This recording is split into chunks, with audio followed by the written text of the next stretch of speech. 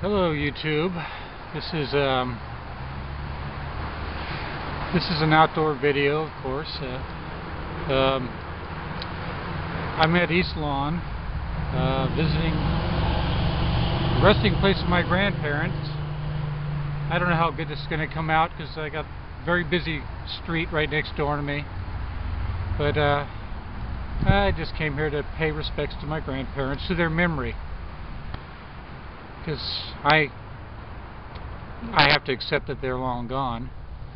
They don't really exist anymore except in my memories. But I did go to, I'm at their final resting place, and I don't know. I came all the way out here to take pictures and to see it again, and to maybe do a video. And well, I can't think of a damn thing to say now. I don't know what good anything I have to say will do, since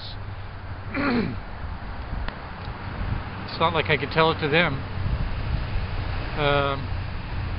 I love my grandparents, and I miss them. And it's just too bad that we had religion get in the way of our affection for one another. And it did. It really did. It's a source of a lot of pain. My grandfather today would probably be very happy that with Islam getting nuttier by the day, that he was right about Ishmael and that little bit in the book of Genesis about Ishmael the troublemaker, who's going to burn the world to a cinder and then go to hell, so that all the good Christian people will go to heaven. That's their job, is to burn up the world. That's what he told me. Obviously, I don't believe that. I think if we burn up the world, we've just burned up the world and we're all gone. And like they say in Proverbs, this earth is our home. And anyone who disrupts their home, and lays waste to it, they just inherit the whirlwind and its futility.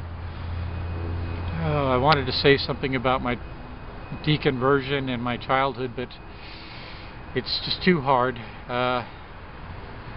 And I'm not used to talking into this camera. I'm used to talking into my computer and seeing a reversed image of myself. So I'm babbling. And I don't even know how long this video is going.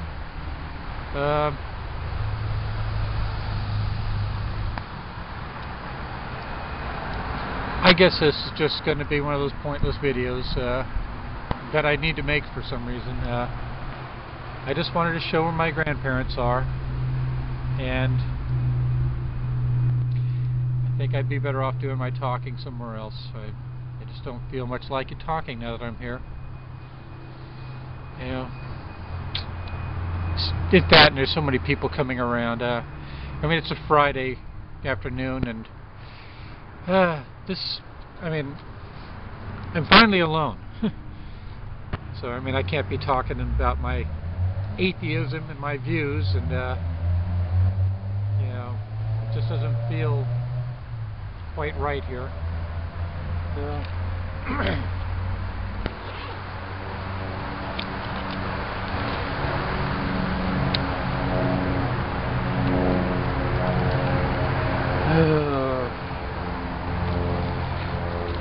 I wrote a poem for my grandmother on the very day she died.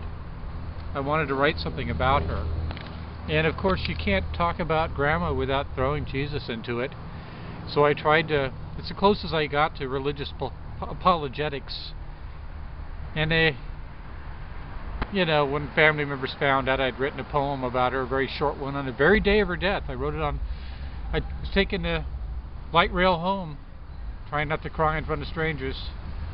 When I got the news, I left work early, and I wrote the poem on the light rail train going home, and they made me read it in their meeting hall, which was the last time I've been there.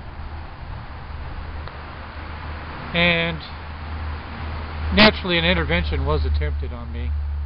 Another intervention to get me right with God, because the ones who would talk to me are still scandalized by me and just can't believe I can't be fixed into what they are.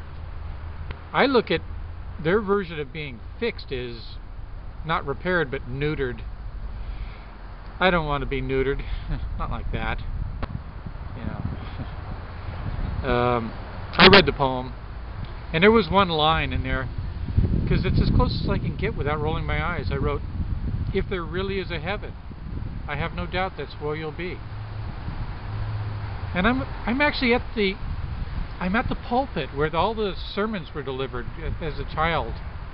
You know, behind that big mural they have of God's plan, and I'd love to get a picture of that for you guys sometime.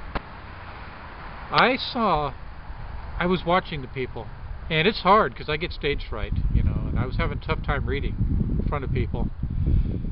But I looked around, and my poem went over like a fart in church. People were saying, "What does he mean by if there really is a heaven?" Oh, he's that atheist. He's the apostate that we heard so much about. I had quite a few people just like kind of walk up to me and do a huh and walk away. And one of my grandfather's friends tried to get me into a conversation and asked me if I would kneel and pray with him for the sake of my grandmother.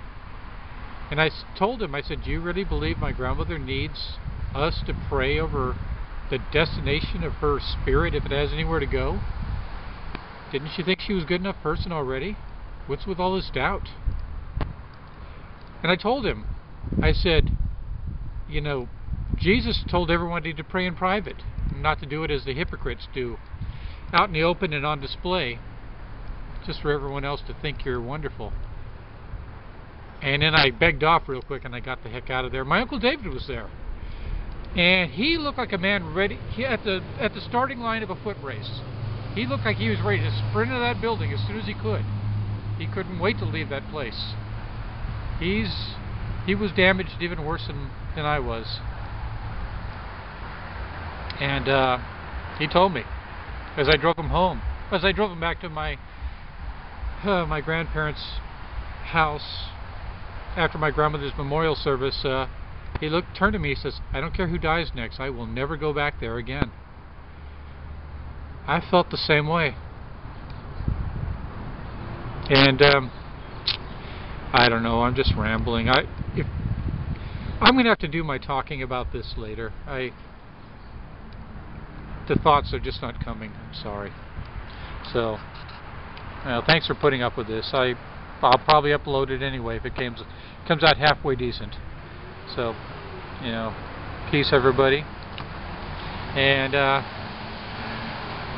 talk to you later. Goodbye.